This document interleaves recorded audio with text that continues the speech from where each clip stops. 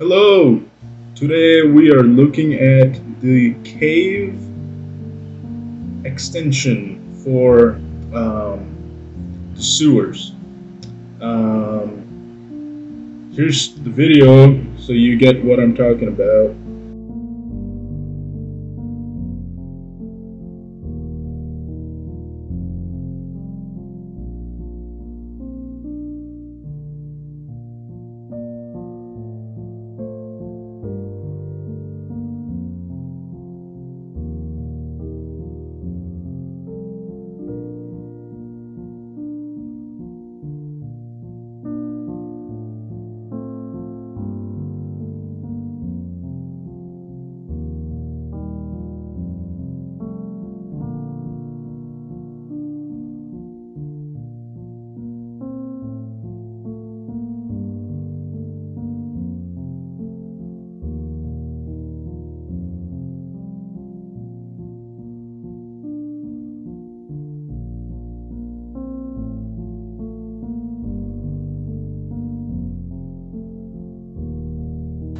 Yes, good, right?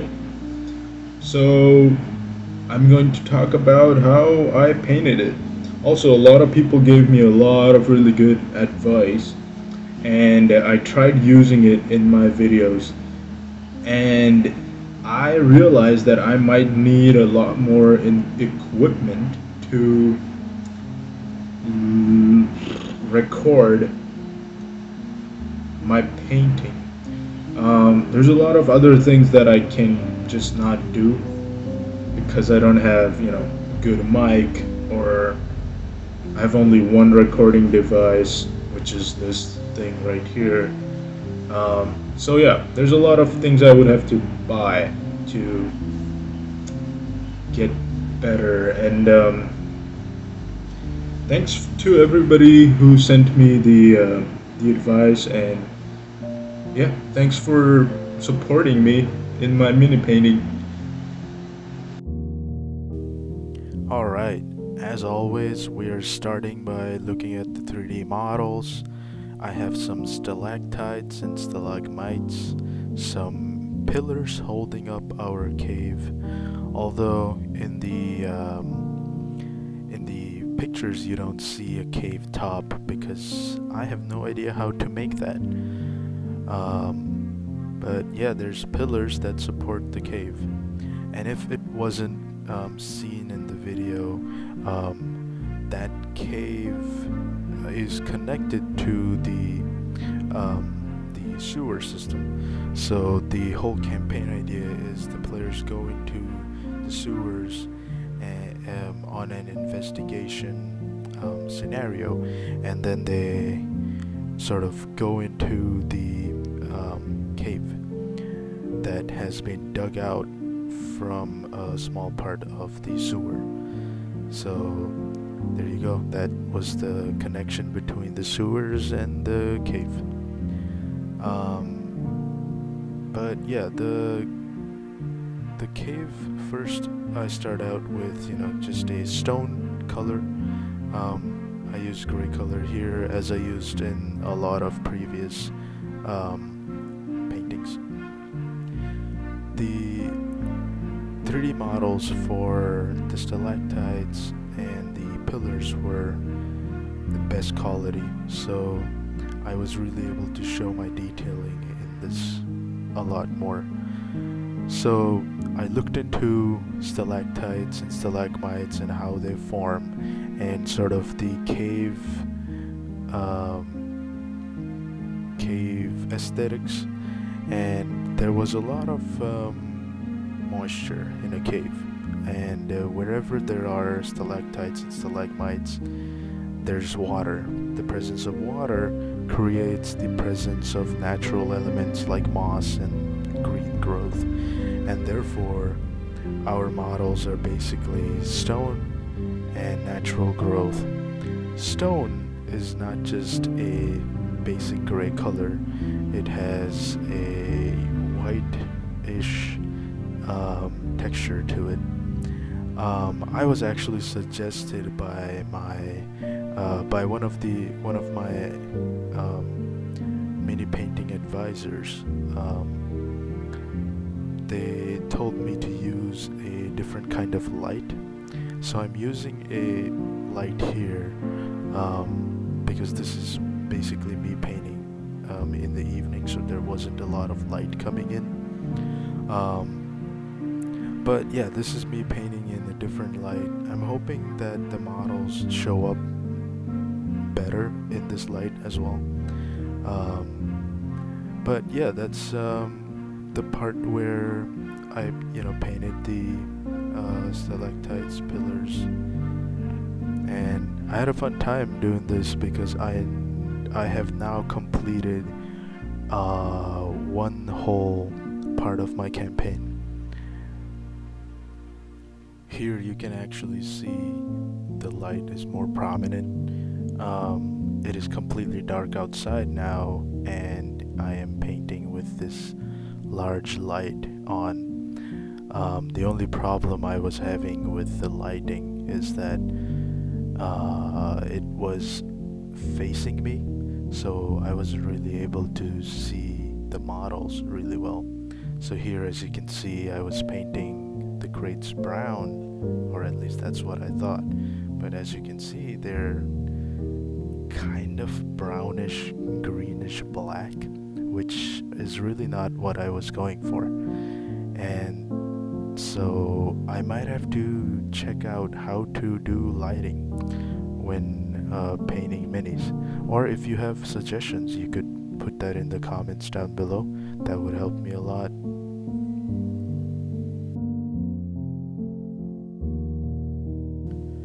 In case of the white dry brushing that was going to go on the pillars of the cave, I think the light was great because white always reflects white light. So I would know when I put a little bit too much or a little bit too less of white on the stone texturing. So this time the light was really good to use,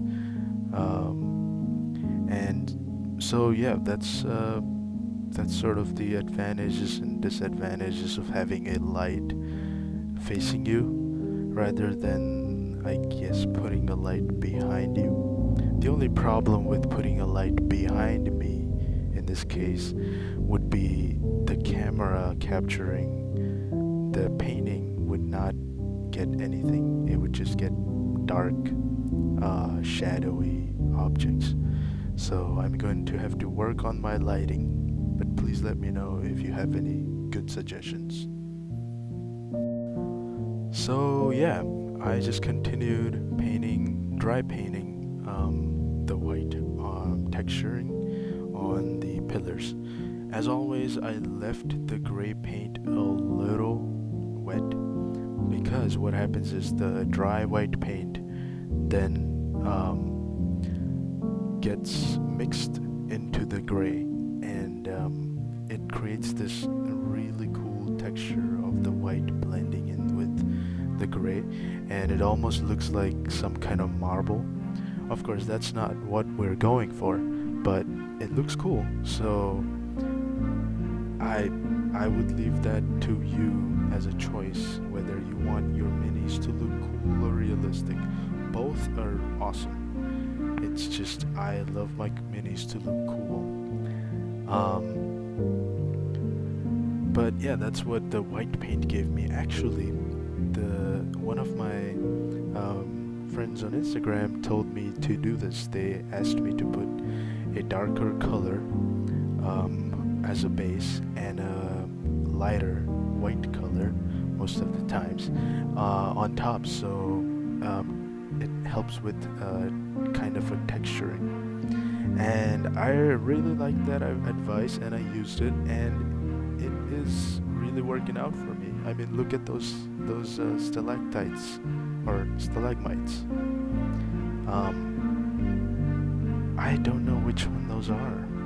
Those could be anything, actually. I could put them upside down or downside up and call them stalactites or stalagmites.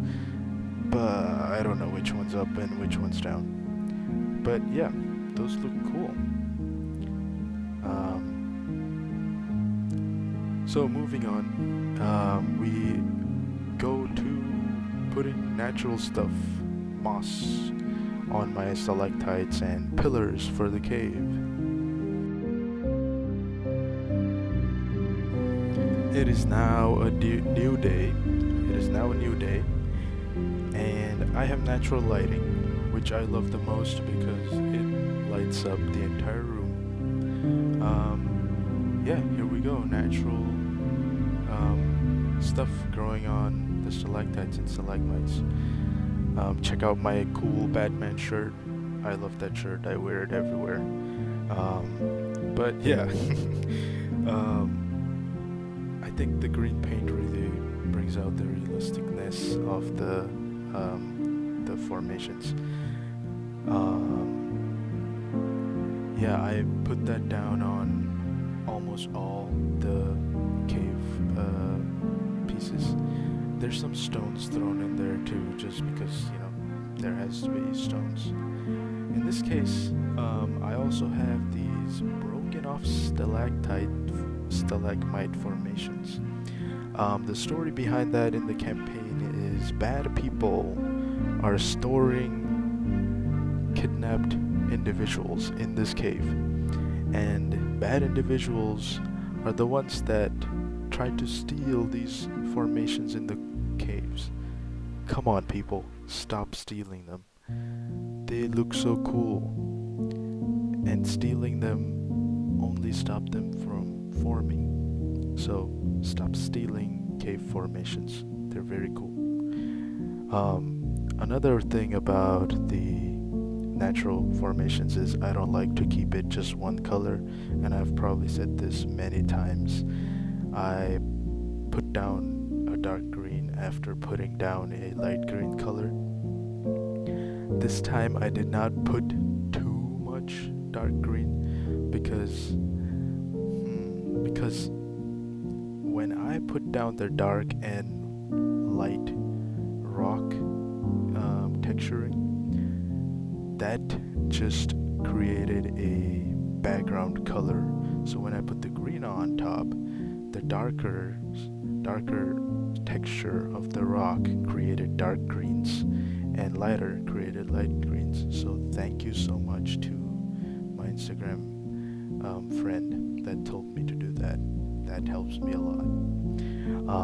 But as always, I am still kind of a paranoid person, so I mixed in dark green and started painting dark green onto the formations, and it worked a little bit.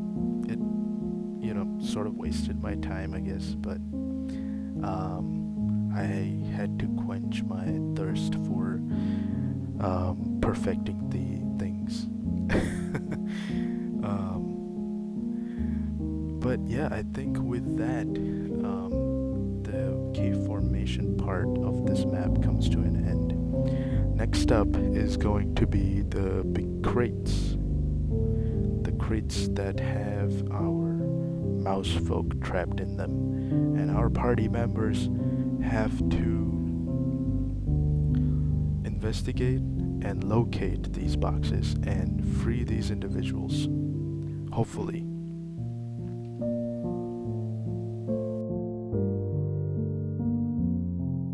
Alright, so behind the scenes I might have repainted those really black, greenish brown boxes brown. I've painted them brown. But I learned something from my mistake. If I paint them dark, like my Instagram friend told me to, and put a lighter brown color on top, they look so good. They also give a vibe of being in a cave for a while.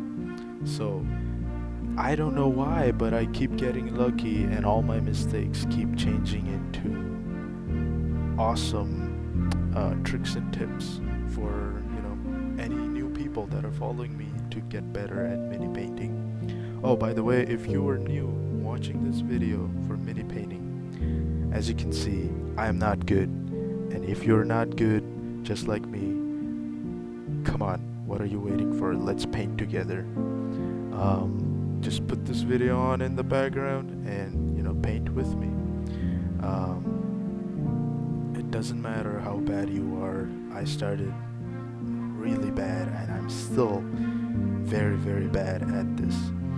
You can see how bad I am with painting that edge of metal.